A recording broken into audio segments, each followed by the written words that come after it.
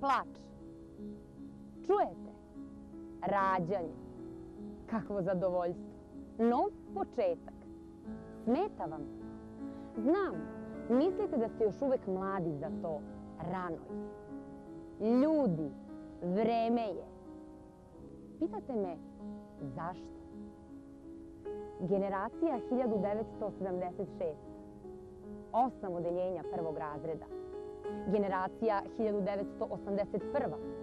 6 odeljenja prvog razreda.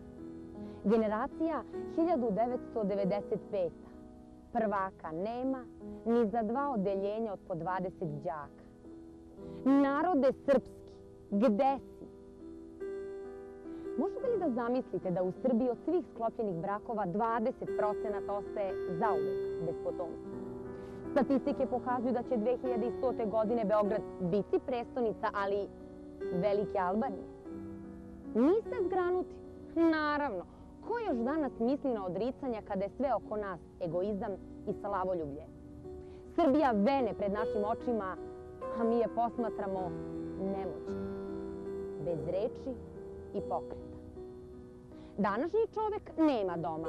Živi na ulici, u kancelariji, u kafani. Nedostatak ljubavi, gubitak materinstva, bezdomnost. Šta je sve to skupa ako ne pustina porodičnog života?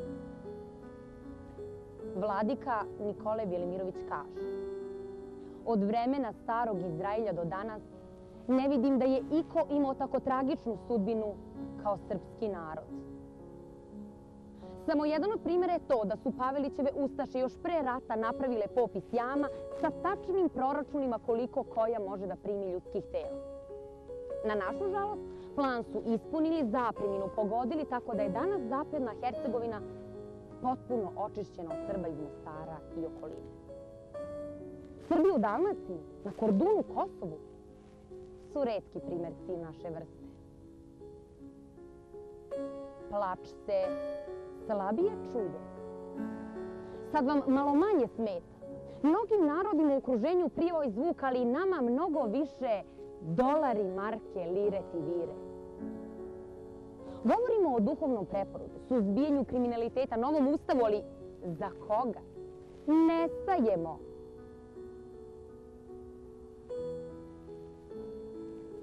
Amerika, sila velika. Amerikanci abortuse svrstavaju u vrstu industrije koja se po godišnjim prihodima ravna sa fast food restoranima. Imate i knjigu 101 način upotrebe mrtve bebe. Da bi vam koža očuvala prirodnu vlažnost i elastičnost, uzmite kremu od smrznute mrtve bebe. Naručite odmah. Mogu nam ispuniti svaku želju. Dete po narudžbini, za svačiji ukus. Malog Hitlera, Charlie Chaplina, malog Teslu i malog divca, a kako nama Srbima nikad dosta novca, slave, statusa i još mnogo čega, ova čuda koja Amerika nudi je idealno rešenje. A srpske kolevke prazne. Šta nam vredi jedno rođeno dete naspram 10 ubijeno abortusima? Ali to je naš izbor. Napraviš dete, zategneš kravatu i ideš dalje. Tu svako od nas treba da ispita svoju savest. Lako je naći opravdanje. Vremena su teška. Neću da rađam socijalne slučaje. Šta će mi dodatak za 3. dete kada mi prva 2 sve pojedu? Sjetite se svoje babe, koja je kocku šećera delila na 8 delova, na njivu vodila vas i još 2 brata i 3 sestre da vas čuvaju dok ona pšenicu žanje.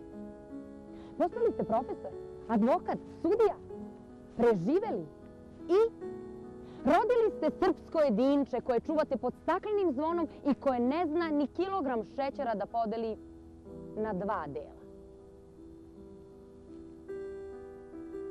Ne čuje se.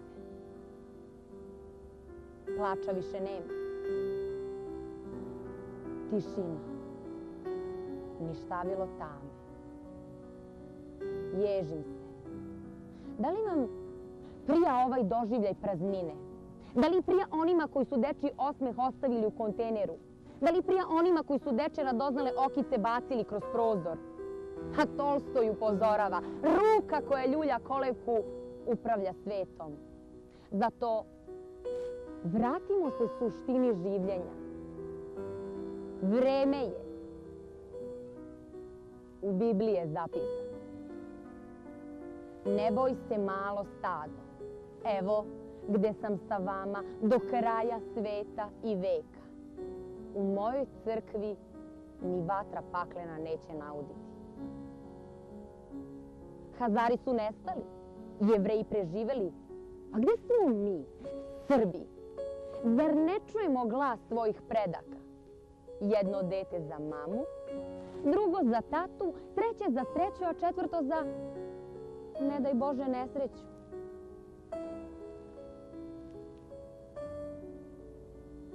Vladika Nikole Velimirović nam nudi izbor i kaže: birajte Srbi, rađanje ili umiranje, čast ili tamu, pravdu ili nepravdu, Boga ili đavola. Birajte.